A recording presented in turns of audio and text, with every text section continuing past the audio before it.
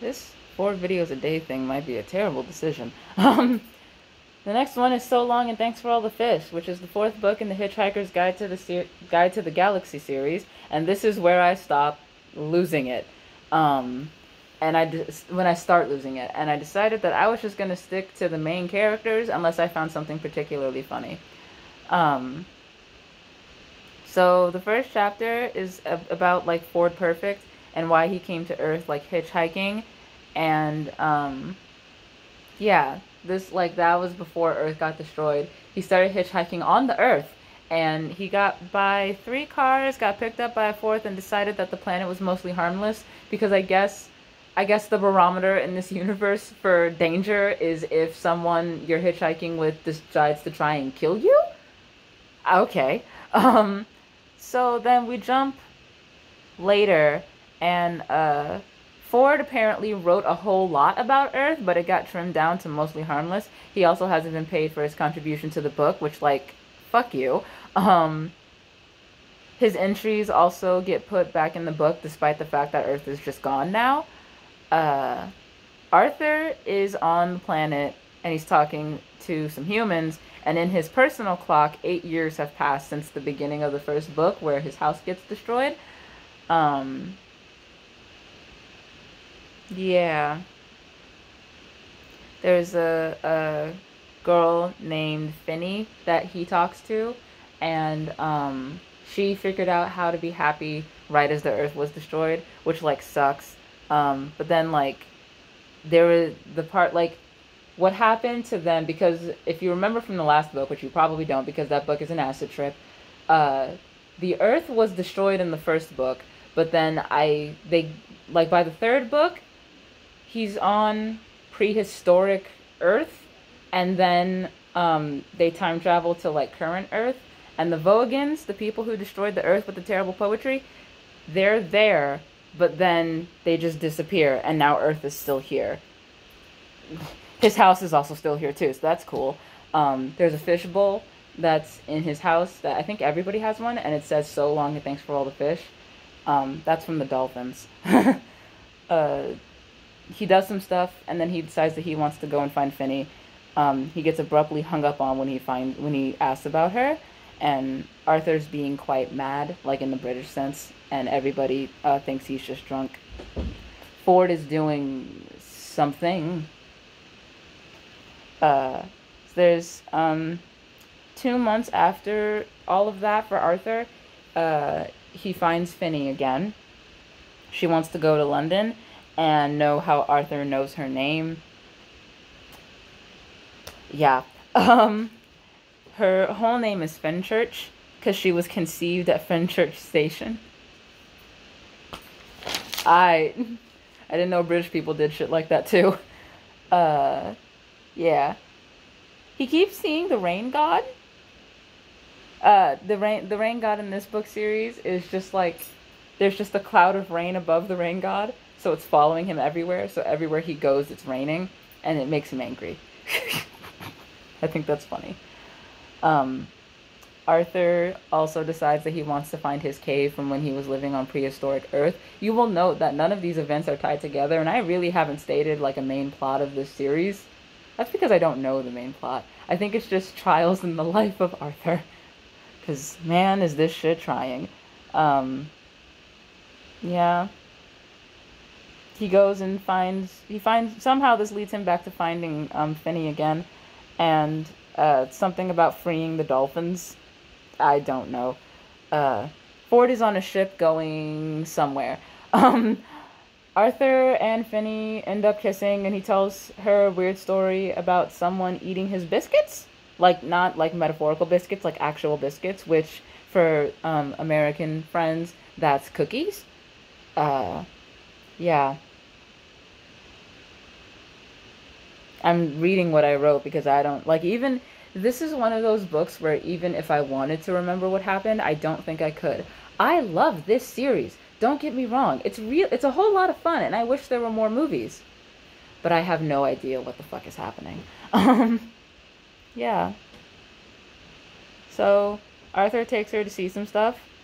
and Arthur keeps guessing what's wrong with her because there's something wrong with her, but I don't know what it is. I don't think we know what it is.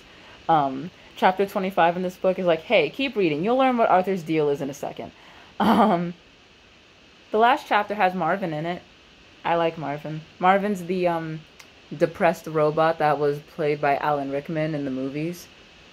So you can guess what type of voice I imagine Marvin having. They go visit a guy in California who knows things. Wonko the Same is what he's called. Completely bonkers. The fish bowls are roll credits from the dolphins. Wonko tells them to listen because the dolphins saved the humans. Also, God gave Arthur the address to his final message. Arthur wants to know where Ford is, and then Ford shows up. Also, Trillian and Zaphod have kids. Finny asks if Ford is reliable, and can an English sparrow carry a coconut? Man. Like, I tell this story however I want because that's what this series has done to me. Douglas Arthur, I believe his name is. Hang on. The author of this series, Douglas Adams. Douglas Adams is telling the story however he wants, so I get to tell this story however the fuck I want. Fuck it. It's just a series of different events claiming to be a book. I'm just gonna read this out loud because I don't remember him asking me this. My boyfriend asked me if this book had an angry circle jerk, which I never felt it did. Oh, like the fandom. If there was like an angry circle jerk like some of these books get where it's like, no, you just don't understand the meaning. I never really felt like Hitchhiker's Guide had one of those, but maybe after my childhood experience playing online video games, I just never seeked it out, sought it out, seeked it out, whatever. I can't speak. How do English? Yeah, I seems like anybody trying to look into like the deeper meaning of this series will just conspiracy theory themselves into a whole. Man, this book is my favorite by virtue of the fact that it focuses on Arthur the most, like in the series of books. There's a lot of Arthur in this book, and that makes me happy because I think Arthur's supposed to be the main character. Man. The next book is called Chosen. What the fuck is this? Chosen. Chosen? What is this? I don't even remember reading. Oh! Yeah, I don't know what this book was supposed to be about. I got bored, and I'm not sure what any of it had to do with the prologue. I'm not going to describe it to you because the events don't make sense to me, so I'm not going to explain them. You know how sometimes a book or a video game will make you ask questions, but you don't want the answer to any of those questions? The next book was a good one. I wish it was a standalone book because I need more standalone books to read because I'm tired of spending all my money. No, I'm not. That's not true at all. Anyway, Butterfly Islands by Chris Seabranch. It came out in 2016 and is the first in the Chronicles of the 21 Butterflies. The genres are fantasy, adventure, and historical. Didn't really pick up on the historical, but whatever. So, the prologue, there's a pirate queen, and she feeds a man to a shark for revenge.